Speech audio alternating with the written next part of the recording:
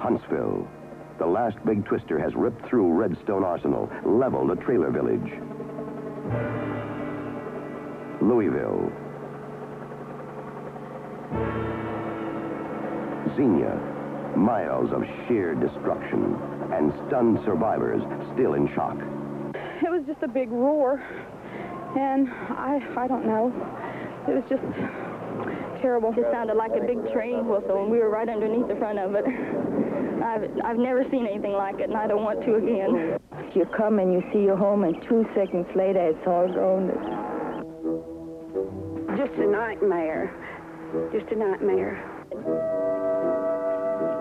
The town is torn in a million pieces. I was in the Battle of St. Lo and the Battle of the Bulge in World War II, and I never saw anything like this.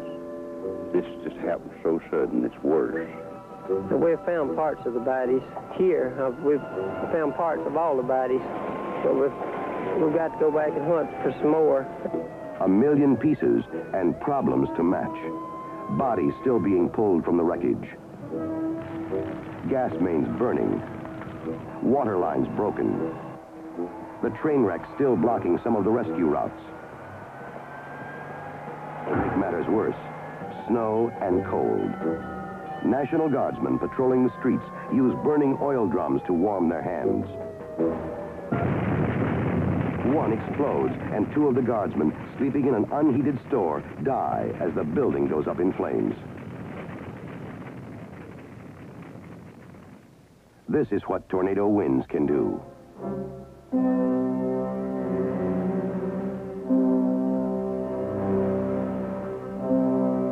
And this. Mrs. Wilson, could you tell us what you found when you got home? A mess. One big, super colossal mess. Could you describe some of it for us? Some of the things? Well, chicken feathers in a skillet. Chicken feathers in a bowl that was in a refrigerator with a lid on it. Where did the chicken come from? From a chicken farm just below us down here. They had quite a number of chickens, and we got quite a number of feathers. In less than 24 hours, they counted 147 tornadoes, and the damage is enormous. All in all, more than $600 million. Homes, businesses, stores, thousands of unsafe buildings to be searched, shuttered, marked off limits, and disaster for the people who owned them. You got a house for sale here? Sure, $1.50. You have everything you want. A house for sale, huh? Yeah. It stood up. We were in it when the tornado went through. So, if you want it, you can have it. $1.50 plus tax. Some take it philosophically. Others can't. What can you do? We lost everything that we had. But most refuse to give up. Do you have any idea yet what you're going to do? No, sir, I don't. I don't know what we do yet. Try to get our things, a few things we can get, and store them somewhere and try to start again. But starting over won't be easy. Help will be needed. The president's declared 10 states to be major disaster areas, eligible for federal assistance in all its many forms. One-stop disaster centers are set up to handle home, farm, and small business loans, food stamps, shelter, trailers, and other temporary housing, a score of other programs. And help is coming from every direction.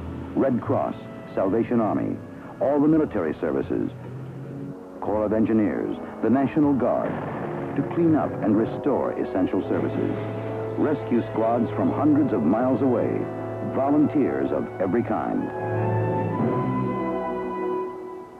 What a mess. What a mess. Well, it'll all work out, I guess. It's just too bad. There's an awful loss there. My, these people, I feel so sorry for them. But I want to say one thing. The neighbors and the people have been outstanding, really outstanding. Well, I'll tell you, I've restored my faith in mankind with everybody here. There's always so much talk about people, they don't care about each other. No way. There's no way. These people over here bust their backs. Money, anything you want. If I took all the offers that people gave me, I'd be a millionaire. April 3rd, 1974, the day of the killer tornadoes. They killed 307 people in 11 states and 8 more in Canada. In Brandenburg, with no sirens, no weather wire, 31 dead. In Xenia, 33. In Louisville, Cincinnati, Huntsville, the story was different. They had warning, planning, emergency operating centers. And Hamilton County around Cincinnati lost only 4 lives, Louisville 3, Huntsville none at all. Was it just luck, coincidence? Well, quite possibly it was. But warning can save lives. And that was another day when civil defense paid off. And the people who lived through it will never forget. You look out and see that crowd and you think, oh, that's just not going to happen to me. That happens to other people, and surely it's not going to hit us. And it did. Yeah. I just hope to God next time somebody listens to when there's a tornado warning